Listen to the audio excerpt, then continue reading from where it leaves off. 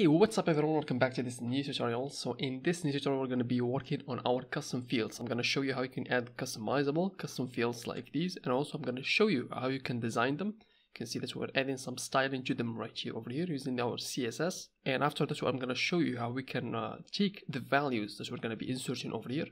We're going to be taking them and inserting them into the database, and after that we're going to be retrieving them. So we're going to be doing all that without the need for any external plugin. It's going to be all in WordPress, just using PHP code. So if you're interested in this, join me and let's get down to it. Okay, so from here we created the previously our custom post type. So now we're going to be creating our custom fields like this one, fields. So the first one is going to be a function. So let's call function over here. Function, let's call it custom/fields. So this one, you can you can write any function that you want. You can just proceed with that. Okay, and over here we need to add the meta box. So add / the meta box like this one, and let's not just like these. Let's close it. So the first parameter, kind of just keep it empty. It's not that important. I think it's related to if you have multiple custom fields. So in our case we have just one, or also we can call it cars over here. Cars CF, custom post type, custom fields, not custom post type. Okay, so for the second one is gonna be the name of our custom field. So let's call it, for example, cars details, like this one. So this one we're gonna be seeing that later on. Just remember this value over here. So the third parameter is really important. It's gonna be the function. So basically, over here we're just initializing our custom fields, and inside this function over here, it's going to be creating it later on, is where we're going to be having our real custom fields. So let's call it cf, like this one. And for after that, this one is also important. Also over here, let's make some comments over. Let's call it the function cf custom fields function. Over here down below, we're going to be having the type of our custom post type.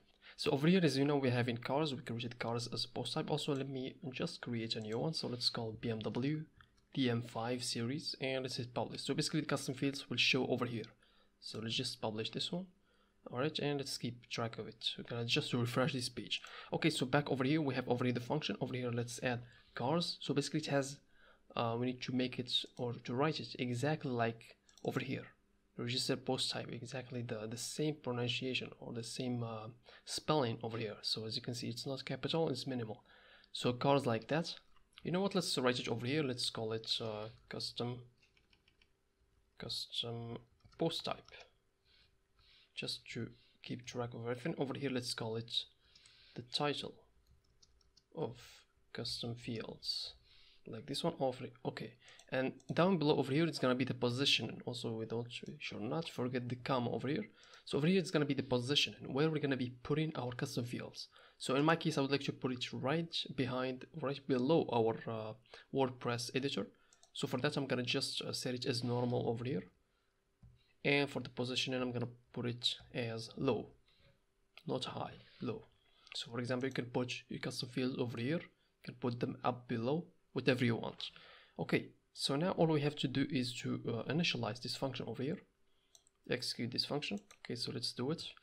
So function cf, make sure that they have the same naming. You can see that over here, cf.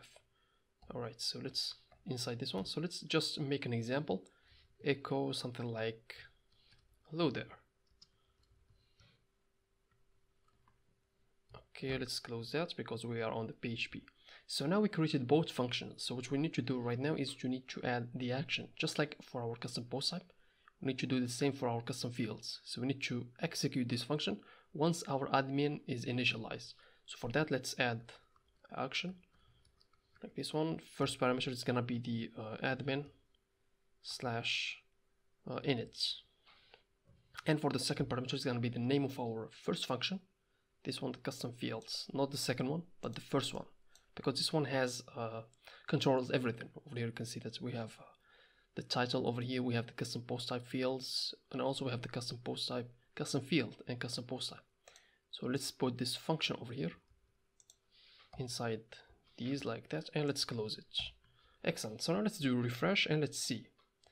to refresh. Excellent. So now you can see over here that we have hello there. So basically any value that you're going to be putting inside our CF function is going to be displayed over here. Over here, I mean. So for that, let's do another example. I would like to add some HTML code.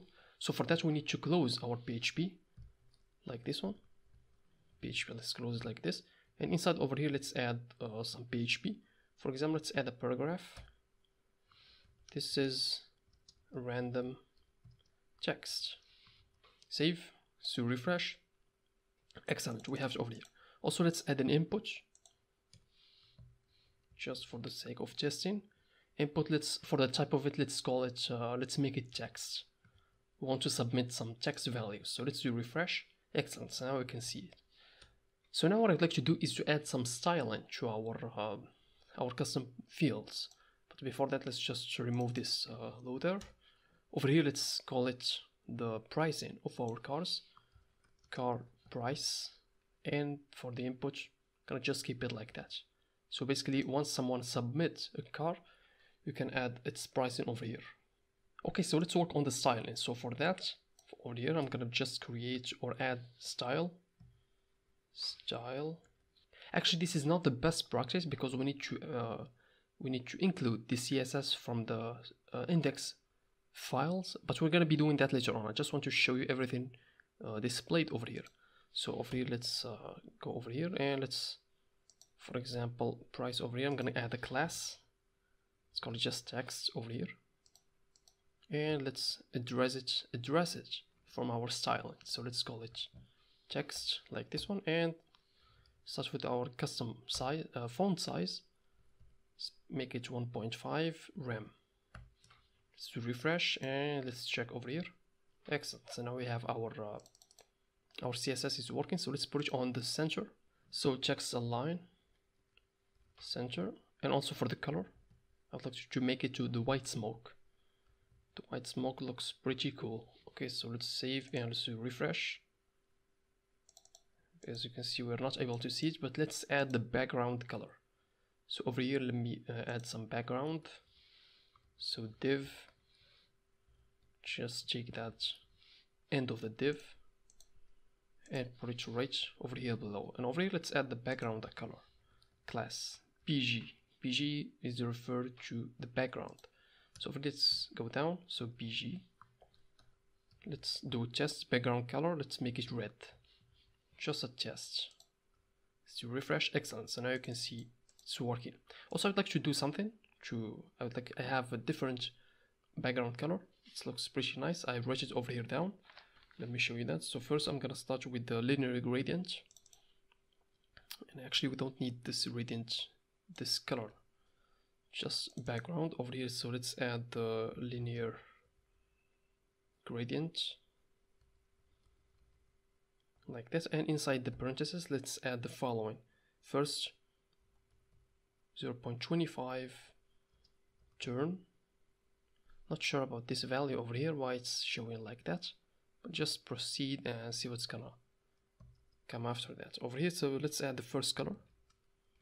So oops, this one over here. So it's 344957 like this one. And for the second one, let's just make an example. Red, blue.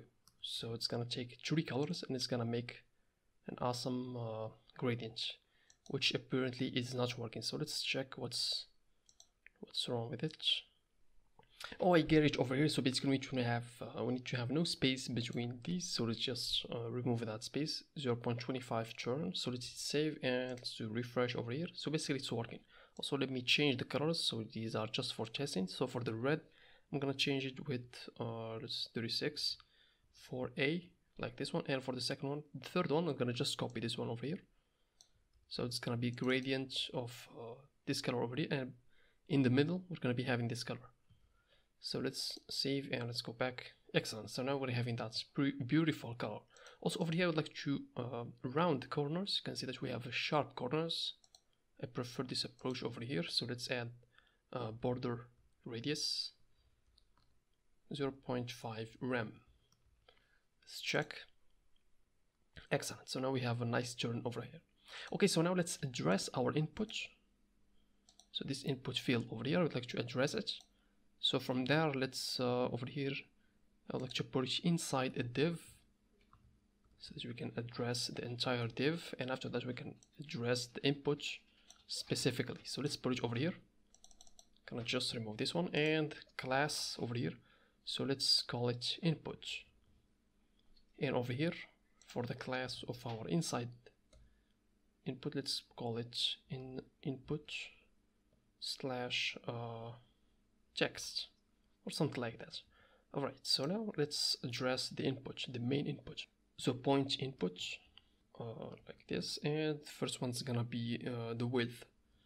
I would like to take it all the way to the side, not just this one, or just take it from, to take everything. So the width, let's make it 90%, just 90%.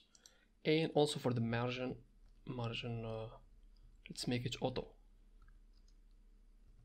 margin. So basically this auto margin is gonna take this div over here and it's gonna be putting it in the middle over here. So the distance from here, it's gonna be the same from here, and also from the top, the same distance from the top, it's gonna be the same distance from the bottom. Okay, so let's do refresh and let's see. So it's put over here because we still need to change the input. Let's see that. You can see it over here, but we need to put it in the center. So text align center. Let's see if this one's gonna work, even though it's not text. Excellent, so now it's working. So we put it in the middle. But also over here, let's address the input text. You'd like to make the width 100%. 100% inside the 90%, so it's gonna take all this space over here. Excellent. Also over here on the bottom, I would like to add something. I would like to add a break, just to give it a break over here down below. You can also do it from the margin bottom or the padding bottom. So saving over here. Excellent, so now we have a little space. Okay, so that's it for this first part of this tutorial. So we learned how to create this custom field over here and make some styling to it. So in the next coming tutorial, so we're going to be learning how can we insert some data over here to the database, and also after that we can retrieve it and put it over here in the second part. Okay, so thanks a lot for watching. I'm gonna see you in the next tutorial. Take care.